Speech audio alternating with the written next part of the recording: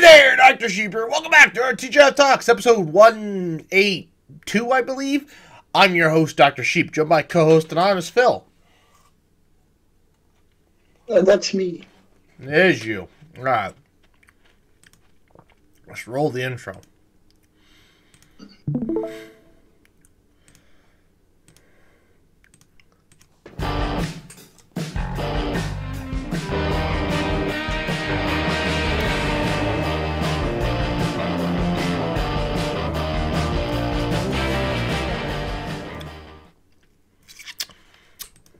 Well, how was your first day back to work? Fine. A little busy. Oh, shit. You were busy? Yeah. Were you just having to get caught back up, or what made it busier than normal? Because I can tell you what made my day busier than normal, and I don't think it had to deal anything with the vacation, so I'm just curious what made yours busier. Getting caught back up. So like we have things we have to get done by the end of the month, right? Well, stuff keeps coming in throughout the month, and so when someone takes a week off, like I did, it kind of sets everything behind. You know, you have to kind of get back caught up on pace, so you get all the things that need to be done by the end of the month. Okay. So at the end of the month coming close, you know, it makes it a little difficult, but it will be all right. Okay. Yeah, because like today, I didn't check the transaction logs. I'm sure I had the most, now that I think about it. I just had a lot of customers. Like, after I got through my 86 damn emails, I get that in a day. Oh, Jesus Christ. But your manager sends you... Well, I should say I used to. And then I got taken off a whole bunch of the email list because they're all just BS that I don't want. Ah. Of the, 100 some odd emails I get a day, only about 1 or 2 a week actually pertain to me. Oh, boy. So what did you end up... So how many emails It's all just BS that's just either for the whole department or the intercompany, and it's like, you know, half of this I don't care about. It doesn't really affect me. And so, yeah. So how many emails did you have then when you got back? I didn't even open it because I didn't want to know. Oh. See, I'm gonna open up my emails tomorrow. I got back and I was like, you know, I don't feel like looking at this. I don't really want to know. I'm sure if anything actually pertained to me, my boss will come and let me know, because that's usually how it goes. You know, I get an email, and then if it actually matters, he'll actually verbally tell me about it. So then it's like, what's the point of the email? So I just didn't bother to open up any of them. Yeah, so we of my 86 emails, I say at least 50% I need to read. At least. Really? Yeah. Oh. Because, well, okay, so a lot of it's a few, so since I was gone, how many working days? Friday. I was gone 6 working days, so at least 6 of them were reports. Mm-hmm. That I didn't bother to read them because it's 6 days ago. It was 8 days ago on the last one. So it's like it does not matter at this point. Although I opened some other emails and I did read through them just as a curiosity. I was like, oh, what caused this issue? And I was like, okay, well, all right. Well, hopefully it got taken care of. I just delete the email. Yep. No. Yep. Shit. Yep. This shit was a week. Hopefully the problem is taken care of, because it's not my problem. This shit was a week old. And I get my latest report in for those versions, and the shit was still on it. And I'm like, motherfucker, they didn't do it. It's like, I don't know if it's because my boss just is used to me doing it, and so, or she's just used to, you know, her workers just seeing that, oh, this needs to be done and doing it. I have no idea, but it wasn't freaking done. And so I was like, Jesus Christ. So I went and did them. And I would look at my coworker and be like, did you know about this? And they're like, oh, yeah. And I'm like, why didn't you do something? She said, oh, just nothing, had nothing to say. I'm just like, this is dumb.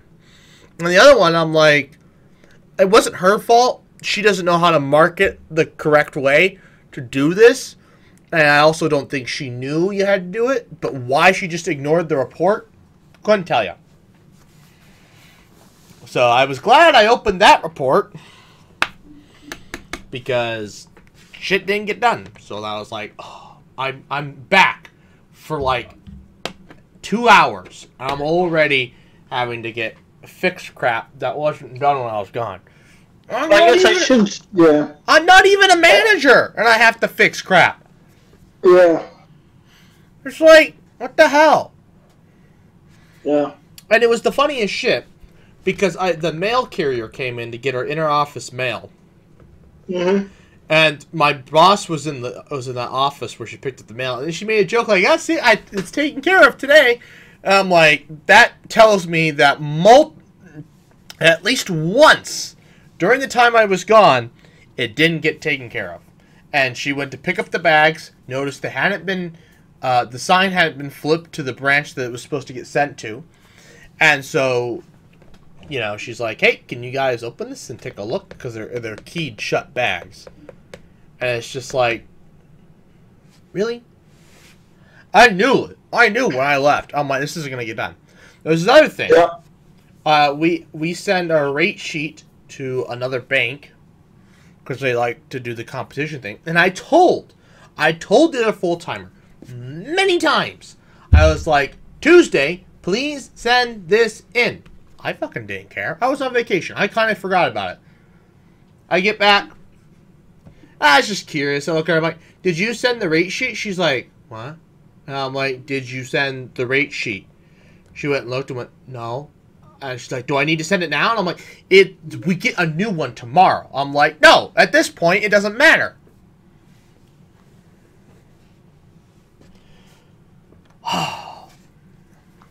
Yeah. I was just like, it's just stupid.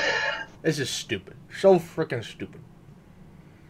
But, oh well. Well, I will say, for me, it definitely went down, though. Because when I was in the battery shop, I'd get emails for freaking everything. Like, anytime a unit got sent out, received, or whatever, it's like stuff I didn't even touch. I'd get an email about. Just everything. And it's just like, none of this pertains to me. But they want to make sure everyone's informed, you know, and it's like, but now that now that I'm not on the email list, it's gone way down because the communication is not that intense. Okay. But it's still sufficient enough. Fair. No, so... And then I was just busy in general. Part of it was one of the part-timers, the full-timer, I should say.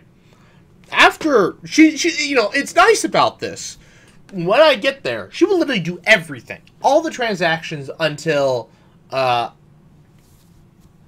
she notices that I'm done working on either emails, scanning stuff, or doing a variety of my normal morning tasks.